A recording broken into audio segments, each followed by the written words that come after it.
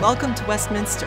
Welcome to Westminster. Welcome to Westminster. Welcome to Westminster. Well, welcome to Worship with Westminster. I'm Pastor Chris Ward, and we are so glad that you have joined us today as we come to God's Word once more. We are always so privileged to walk this journey of faith together, and always invite you as well to let us know if there are any ways that we can help you in your journey as you continue to grow in faith.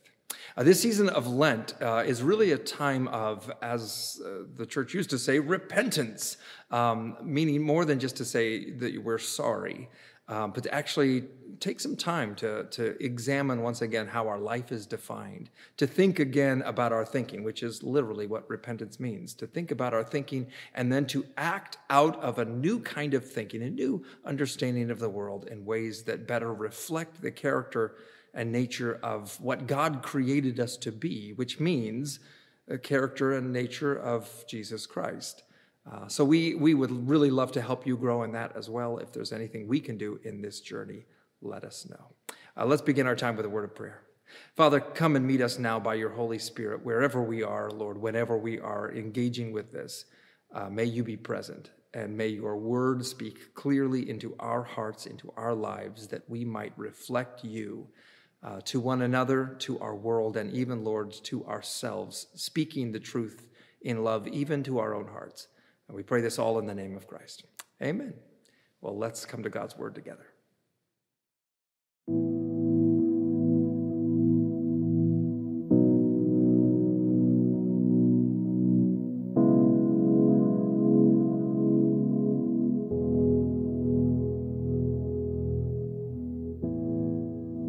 So what we believe and what we do, it really does matter. It matters in this world and it matters in our own lives. So if I was to ask you what the most frequent command in Scripture is, what would you say? You know, by far, the most frequent instruction given by God directly or by God's messengers is do not fear. It occurs more than 70 times in Scripture in that form alone of do not fear or fear not. But it's even more than that when you start to count in variations like the positives, take courage or take heart, or the use of synonyms like do not be discouraged or similar phrases like that. And it's even more if you add in statements like the one in our passage this morning that aren't actually a command, but instead a statement or talk about a choice. We will not fear, or I will take heart. By now, in this topic, we're up to several hundred different passages that all talk about the same thing. So fear is obviously a big deal in Scripture, and that's because fear is a big deal in humankind. So what does Scripture say about fear, and what do we do about it, especially as we look around our world today? Well, before we answer that and get to our text and look at God's gift of safety, which is actually our topic, not fear, but safety, there are a few important things for us to remember about fear. First of all, fear is totally normal, totally natural, and a God-given gift that helps us to survive, right? At its most basic, fear is responding to a threatening situation in a way that actually acts upon our bodies and our brains in powerful ways that help us to get through or out of those dangerous situations. You know, when we are afraid, we are flooded with adrenaline and cortisol, for example, two powerful chemical compounds that help us to react quickly and ignore pain and operate at a better efficiency with increased strength for immediate action.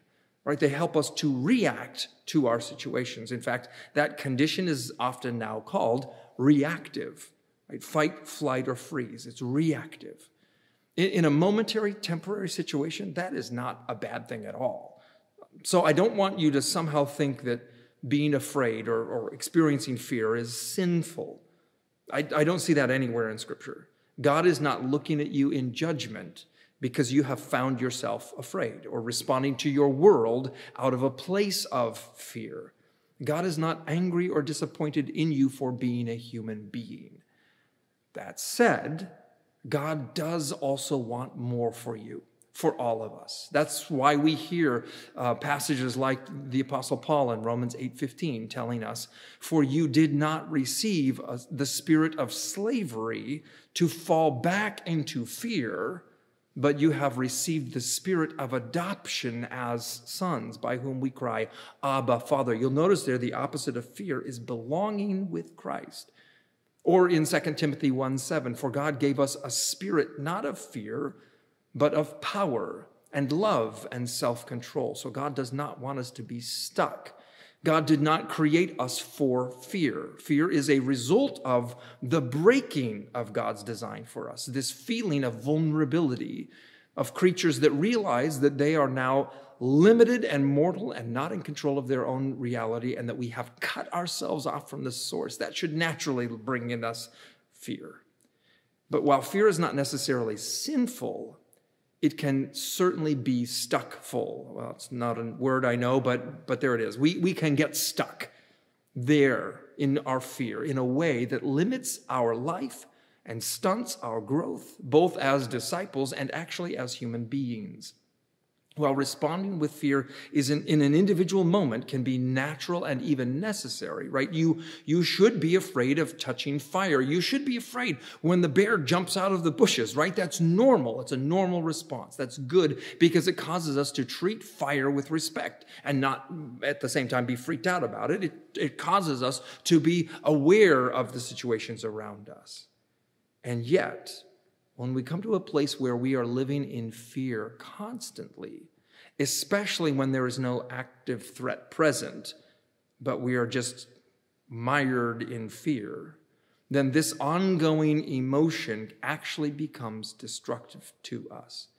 In fact, those chemicals I mentioned earlier, cortisol and adrenaline, actually start to kill your brain cells if they're in your bloodstream for too long. See, our reactive emotions that is of stress, fear, anger, things like that, they tend to shut down or at least downgrade the higher functionings in our brains. Things like logic, reasoning, language, relationships, empathy, compassion, all of these amazing aspects of what it means to be a flourishing human being at our best. They are shoved into the background by our reactivity, leaving us, in essence, as lesser human beings than what we are meant to be. And if that is a habitual thing, then that will be a habitual result. Right? When fear is driving our lives, love gets repressed. It gets sidelined.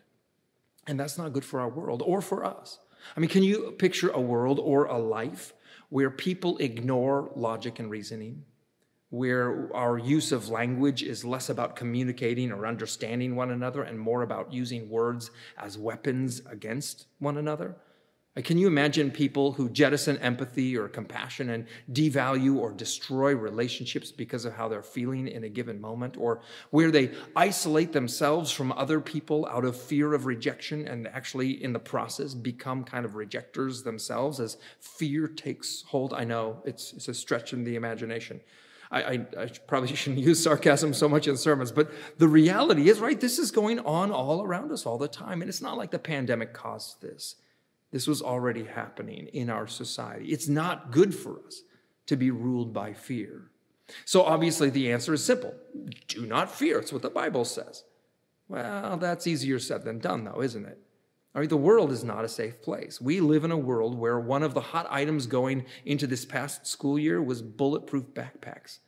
Now, it blows my mind that that's even a thing, let alone a thing that's gaining momentum in our society.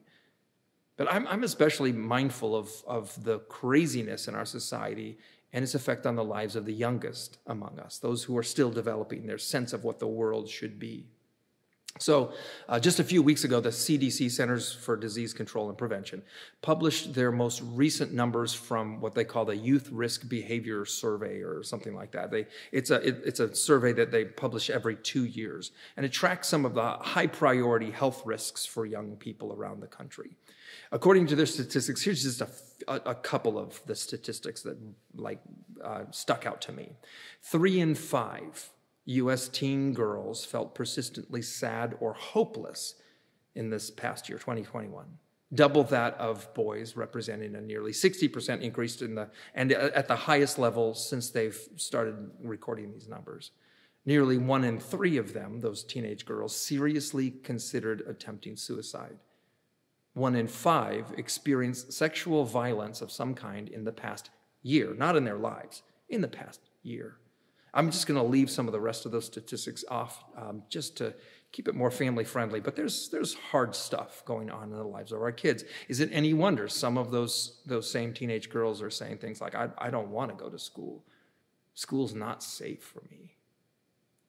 Of course, that means that if the pressure is increasing for our children and our youth, well, we better believe that pressure is also increasing for our parents. In fact, I would just like to take a moment right now to pray for our parents and grandparents and others who are raising kids right now, who are serving and loving our young people, whether in youth ministries or around town or whatever right now. So can we just pause? Father God, it's a hard world for our young people. It's a hard world. And those who are caring for them are feeling the effects of that as well. We know, Lord, that you've called us for so much more than this, and we pray that by your Holy Spirit, you help us to see what is going on, that we might be supportive to our young people and to those who are loving our young people, that we might walk in this together. And Lord, of course, we know that means older people as well, that they're also experiencing fear, and we pray that we might see one another well, support one another well, and in all things, Lord, help one another to know your loving grace and how that transforms us. We pray this in Jesus' name. Amen. I feel like the need to continually be lifting up our families, and I hope that you will be doing that as well. That the world is changing, and it is becoming increasingly hostile. Now, it's not the only time the world has been hostile, right? So for us, what does Scripture say about safety? Can we learn something from this Scripture that's thousands of years old that will actually help us in this time and place? Well, once again, safety is a major theme within the book of Psalms. The ancient Middle East was not a safe place. And so what they were experiencing was also very difficult, and they found hope and they found help within the presence of God, and they have shared their wisdom even with us. So let's go ahead and turn once again to the book of Psalms, continuing to work through the book of Psalms. Today we're going to be looking at Psalm 46, and I would just invite you to listen as God speaks to you. To the choir master of the sons of Korah, according to Alamoth, a song. Again, those are just the instructions for how this is to be used in the worship of Israel. Verse 1. God is our refuge and strength, a very present help in trouble. Therefore, we will not fear, though the earth gives way, though the mountains be moved into the heart of the sea, though its waters roar and foam, though the mountains tremble at its swelling. Selah. There's a river whose streams make glad the city of God, the holy habitation of the Most High. God is in the midst of her. She shall not be moved. God will help her when morning dawns. The nations rage, the kingdoms totter. He utters his voice, the earth melts. The Lord of hosts is with us. The God of Jacob is our fortress. Selah. Come, behold the works of the Lord, how he has brought desolations on the earth. He makes wars cease to the end of the earth. He breaks the bow and shatters the spear. He burns the chariots with fire. Be still and know that I am God. I will be exalted among the nations. I will be exalted in the earth. The Lord of hosts is with us. The God of Jacob is our fortress. Selah. You know, they actually don't know what that word Selah means, but it kind of seems to mean take a pause, take a breath, let that sink in. So let that sink in. This is the word of the Lord. Amen. So what are our usual ways of seeking after safety in our world? I mean, we have a pretty anxious world. What are some of the basic ways of dealing with our anxieties, with our fears? Well, one way that people commonly choose is to try and drown it out with activities and distractions and substances, right? Eat, drink, and be merry, for tomorrow, well, it's not going to be good. But while this practice is common, it's actually not all that helpful. The fear and anxiety doesn't go away, nor do the things that are causing it. It just keeps building and compounding, and the pressure keeps growing. And if your way of drowning out your anxiety is by watching YouTube videos, then I would highly recommend a video from the old Mythbusters show in which they took the pressure relief valve off of a hot water heater. So just Google Mythbusters hot water heater. Not only will it distract you for a good solid 3 minutes, it will also show you what will most likely happen to your life if you never deal with the internal pressures that just keep building. I won't give it away, but it's pretty dramatic, and for some reason, the song Rocket Man keeps coming to mind. Or, of course, you could just try fixing all of your problems, and then you wouldn't have anything to worry about, right? As Christian writer and pastor John Mark Comer says, have fun with that one. That's just chasing after the wind. Life then becomes an endless game of whack-a-mole, right? You fix one problem, whack, and another one, and the deepest problems just keep popping up. The deepest problems of life cannot be solved in our own power. That's even assuming that some of the things that we fear are things that are actually in our control, right? Like earthquakes. Are earthquakes making you nervous? Well, you should do something about that. Is the opioid epidemic have you down? Well, get busy. I mean, not only is it not a fix, now I feel guilty on top of it because I feel helpless on top of that. Because I can't do anything, or I haven't fixed that problem. And actually, is that what we see in this psalm? Fixing our problems? Is that the way to deal with our fears? Does the psalm say, therefore, we will not fear because God will make sure that the earth never gives way? That's actually not at all what the psalm says, right? The imagery that's used here in this psalm is the ultimate picture of terrifying conditions for that society.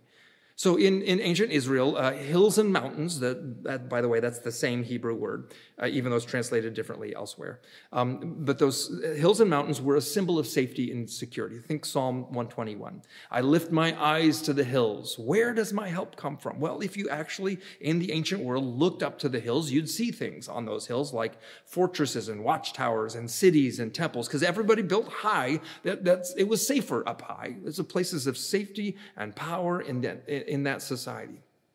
Although, keep in mind that Psalm 121 actually doesn't say that the help comes from the hills. No, my help comes from the Lord, the maker of heaven and earth, not from those other things. Safety is not found in the mountains or that the fortresses you build upon the mountains. In fact, in this psalm, the mountains, that symbol of safety and immovable solidity, the mountains are actually thrown into the heart of the sea. I've mentioned before that ancient Israel was not all that fond of the sea. Right? For them, the sea was a symbol of chaos and danger. It's terrifying. It's out of control. So this image of the very place of safety, your symbol of safety being swallowed up by chaos and danger and suddenly not safe. Does that ever feel like that's true for you? Like the thing that you counted on, that's the thing that's just been swallowed up by chaos. Well, for the psalmists, and not just in this passage, but throughout the book of Psalms, they understood that safety wasn't actually found in mountains or fortresses or cities. It was found in the presence of God. Continuing in this psalm, in the next section of the psalm, we read that there is a city, and yet it's not the city that makes me safe. It's the presence of God who's within the city that makes the city safe, let alone me.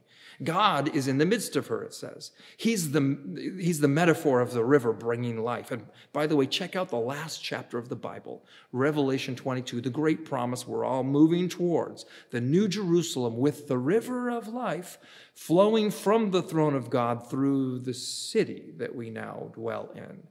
Right? This is the picture.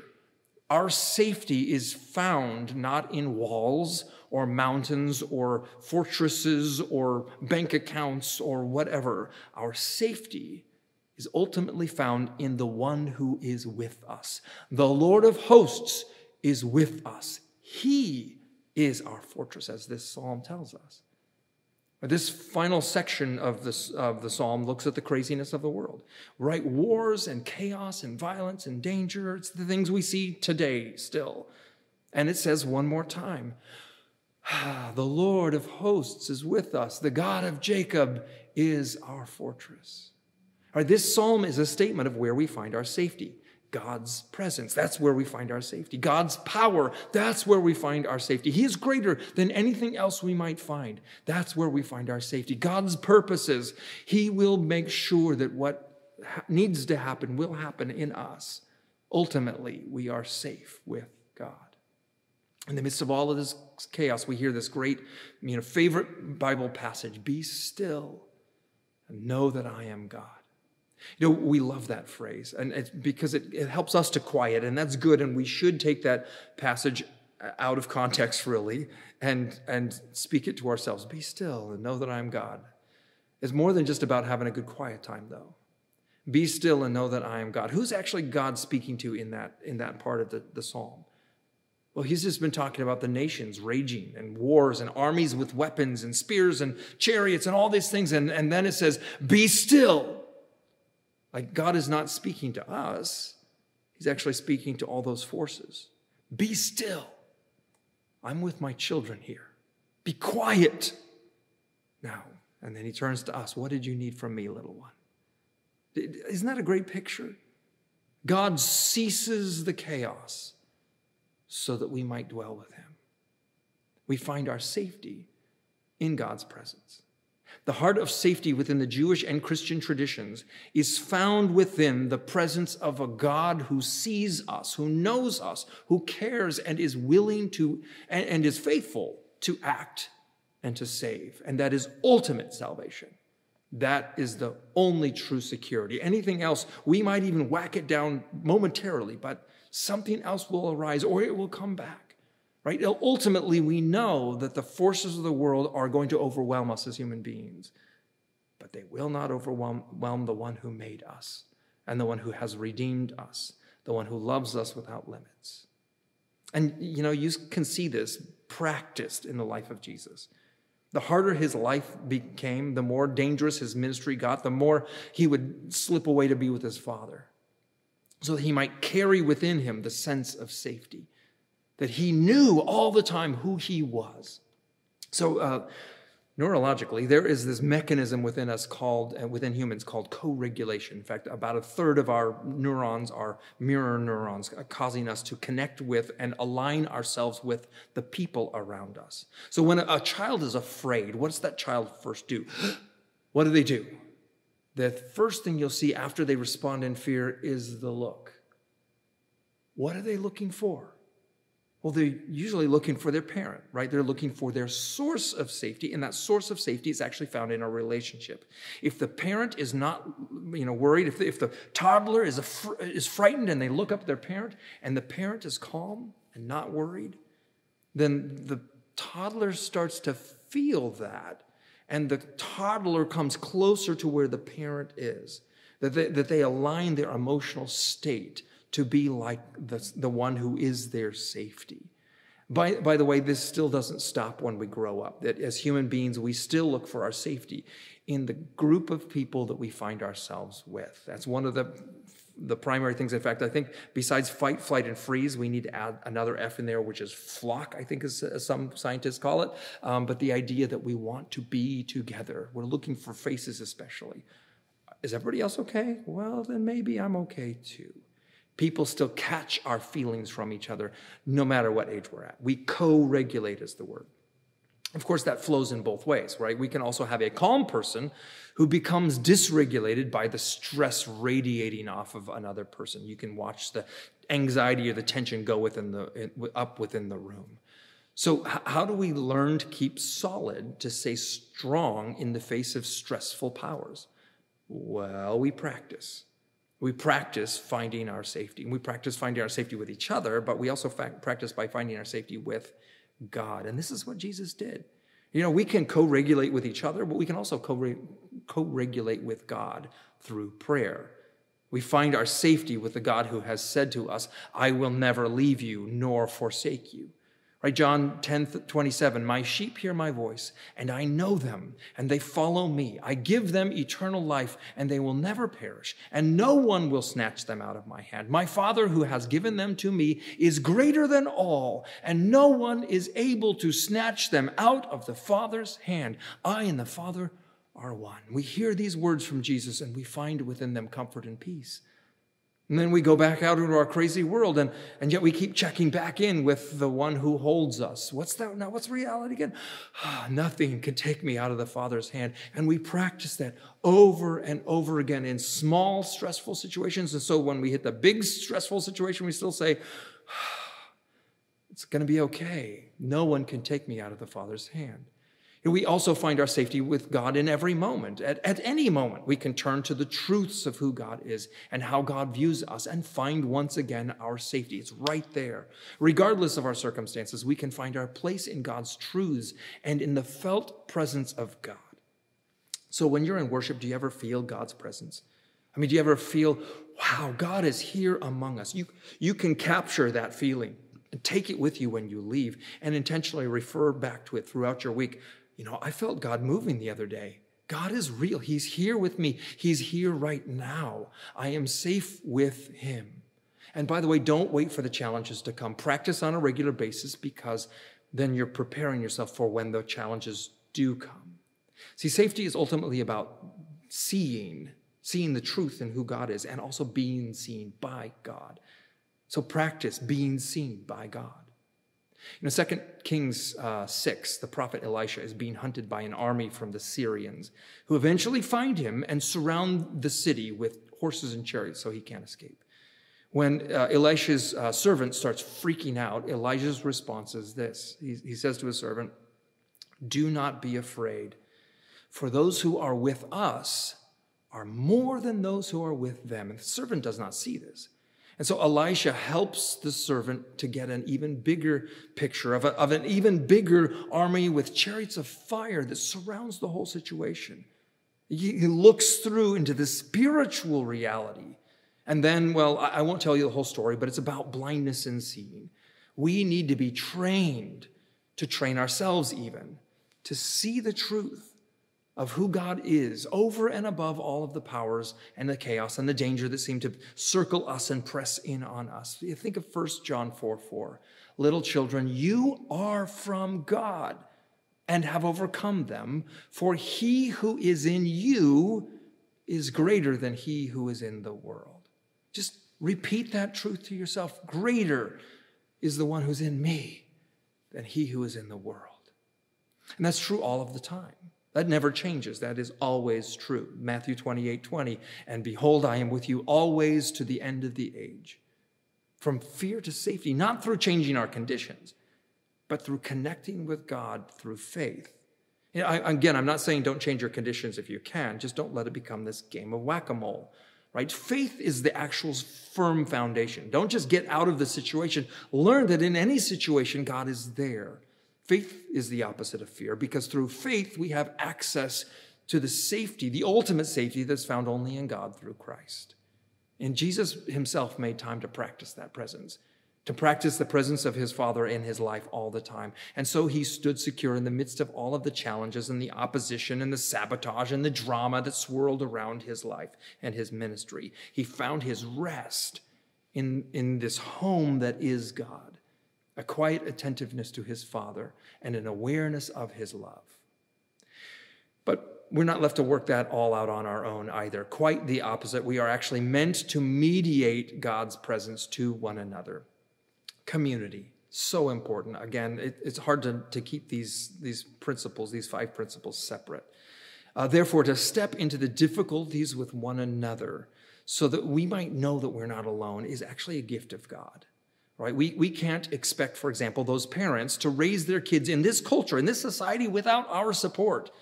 You know, all alone out there, good luck, do it by yourself, and then have that work out. Okay, that just doesn't make any sense. And on the other hand, we can't expect our seniors to face their health challenges or the changing life and culture without the support of a loving community, including the younger people. By the way, seniors, in many ways, you all have fundamentally done community better than younger generations. Not because you're better, but because, that's the culture you were formed and shaped in. You just know that you're supposed to show up at your neighbors with a covered dish when they get home from the hospital, to see them, to say, hey, how can I help? And the younger generations did not always have the benefit of that cultural norm. Cultural norms, by the way, that they did not shape. The effects that we see in our given culture are usually the result of causes that come from farther upstream. So I still think that we as the church have a lot to offer one another, and that we can reshape this as well. We'll talk more about that in just a few weeks when we talk about belonging, but again, it's just hard to keep safety, identity, belonging, purpose, and empowerment apart from each other, because they're all interrelated and interdependent. So, because Jesus knew that he was safe in the power and in the presence of his Father, he was also able to be safe with others. He was a safe person. And I just love how so many people felt so safe with Jesus. I mean, the most vulnerable people, the most rejected people who had been excluded by society and beaten down and judged, these people come close to Jesus. They feel safe. They feel safe to touch him. Children who were, excluded in that society felt safe to come close and to sit in Jesus's lap. I mean, this is, the woman who was shamed for so many years, feeling safe to touch his garment. This is the reality of the hurting people around him. They saw Jesus as a safe person. And this should be his church as well. A great example of this is found in Luke 7, where this sinful woman crashes a dinner party thrown by a Pharisee for Jesus. And in the middle of the dinner, she gets down on her knees and begins to anoint Jesus' feet with her tears, weeping on his feet, and with a bottle of expensive perfume, and then wiping his feet with her hair. I mean, talk about a violation of personal space, right? This is intimate stuff. And the Pharisee watches in judgment, stares in judgment, while Jesus allows this to happen. And this is what Jesus says in Luke 7:44. Turning towards the woman, he said to Simon the Pharisee, "Do you see this woman?" Just let that question sink in for a second. Do you see this woman? I entered your house. You gave me no water for my feet. She has wet my feet with her tears and wiped them with her hair. You gave me no kiss, but from the time I came in, she has not ceased to kiss my feet. You did not anoint my head with oil, but she has anointed my feet with ointment. Therefore, I tell you, her sins, which are many, are forgiven. For she loved much, but he who is forgiven little loves little. And he said to her, your sins are forgiven. Jesus is safe for her. He doesn't stare at her. He doesn't glare at her. He sees her, and he asks us to see one another in the same way. When I was much younger, I worked in a ropes course. I worked at a Christian camp that had a ropes course, and I would spend many of my afternoons up there on the ropes course, cranking high school students or middle school students or kids through this ropes course. And of course, they're way up in the trees, so they would be scared, terrified, especially when they got to my position, which was towards the end and included some of the scariest elements.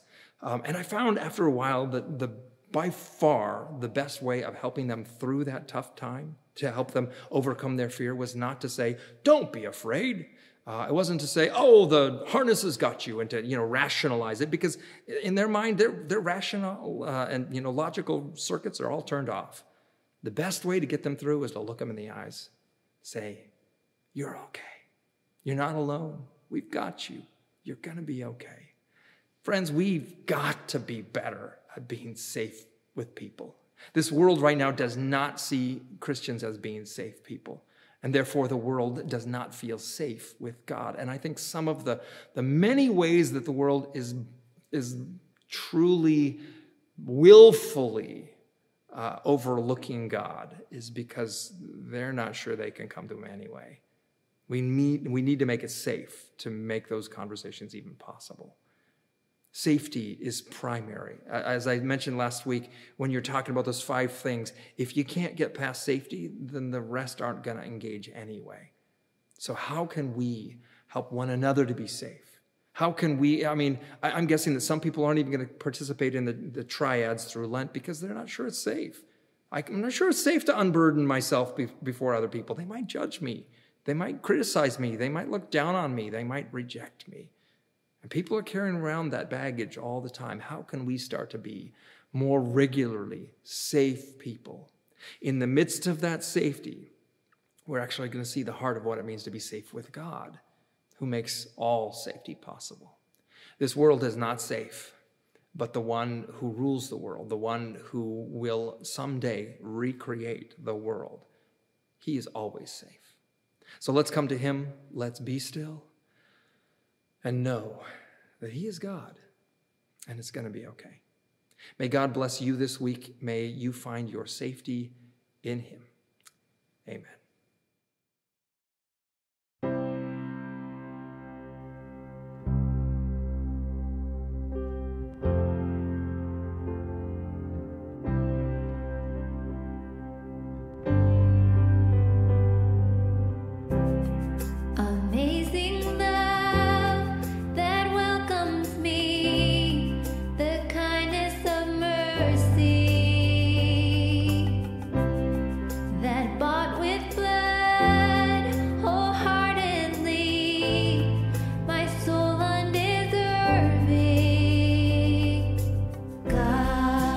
You're so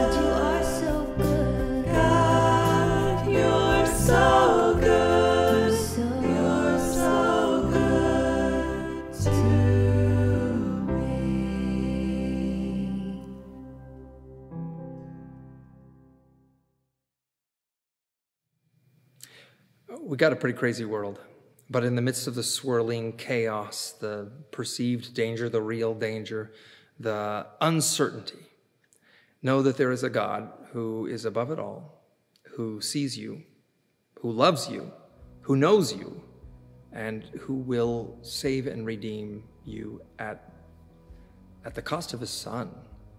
He will not let you go. Find your safety in him, practice that safety through the week, and then give that safety away. We pray that God would bless others through you.